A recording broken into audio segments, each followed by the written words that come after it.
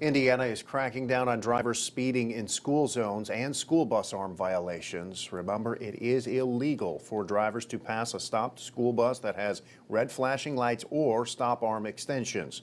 More than 200 Indiana police agencies will be patrolling across the state. The Journal-Gazette reports bus drivers and school transportation officials will help police identify which areas need extra patrols. Lawmakers approved tougher penalties for drivers who passed school buses in 2019.